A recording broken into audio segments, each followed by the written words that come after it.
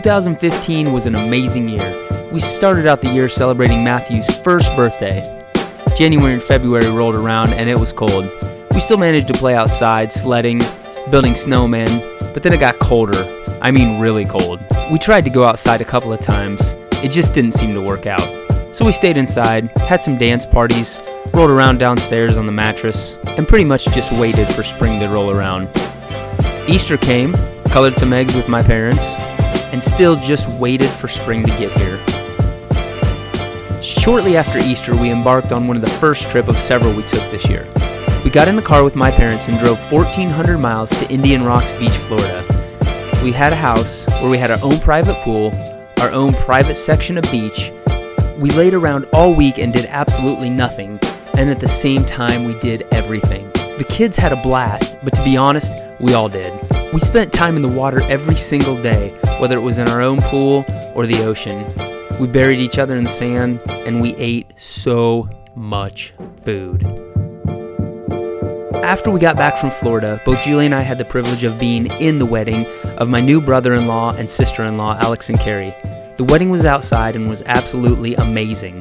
We love you guys. A few days later, we got in the car and drove 1,100 miles to Luray, Virginia for Julie's 30th birthday. We'd been planning this trip for some time and decided to hike some of the Appalachian Trail and play in Shenandoah National Park.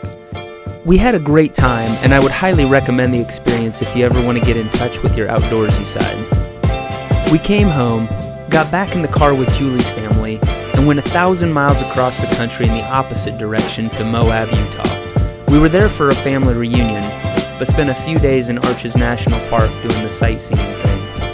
Ainsley climbed on every single rock in the entire park and led us around with her orienteering skills. We learned that Moab, Utah is hot in the summer, so make sure you wear a lot of sunscreen or hike only when the sun goes down.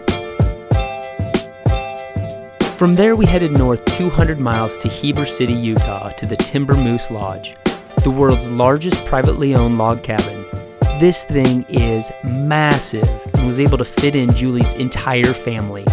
We spent an entire week cooking, playing, and just living life with 53 of Julie's family members. We spent a lot of time in the pool and probably more time than anything cooking and eating. The trip was great, and it was such a good time to see all of our family members that we rarely get a chance to see. We packed our bags and headed back across the country, the 6 of us, said goodbye to all these crazies, only to find out we had some new crazies living next door. This summer I ran, and ran, and ran, a lot. I was training for a big race, and I ran. That hurt. All that training culminated with me and my buddies driving back out west, halfway across the country, 770 miles to Leadville, Colorado, home of the Leadville Trail 100, a 100-mile trail race through the mountains of Colorado. I know, it's pretty crazy, but it's also pretty crazily amazing. We got back home and it was on to another wedding. My cousin Becca got married in a beautiful outdoor wedding. The DJ was amazing. We then celebrated a 4-year-old's birthday with an aerial mermaid party. The real Ariel even showed up, and Ainsley still talks about her birthday almost every single day. In November, we witnessed history, seeing the Hawkeye wrestling team wrestle outside in Kinnick Stadium. It was so cool.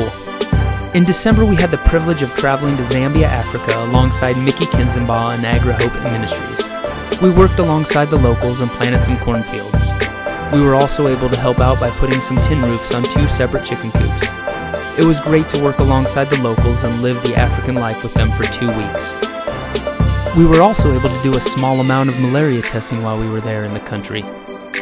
As we were winding down our time in Zambia, we got on another plane and traveled 500 kilometers south to Livingston. We did the tourist thing for a couple of days there, going on a safari, seeing loads of really cool animals, and took a lot of really neat pictures.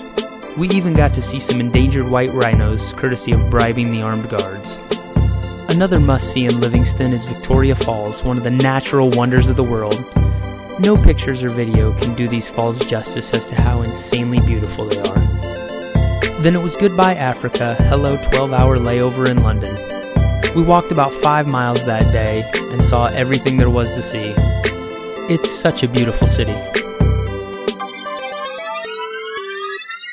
Then back home for Christmas with these 2 little ones, which was so exciting. Just before we tried to squeeze in one more trip for the year. Back in the RV with my parents to travel 1,700 miles west to Pasadena, California, for the Parade of Roses and the Rose Bowl game. The actual game wasn't anything to get too excited about, but we had a blast with family, and I have no idea how we're going to top 2015.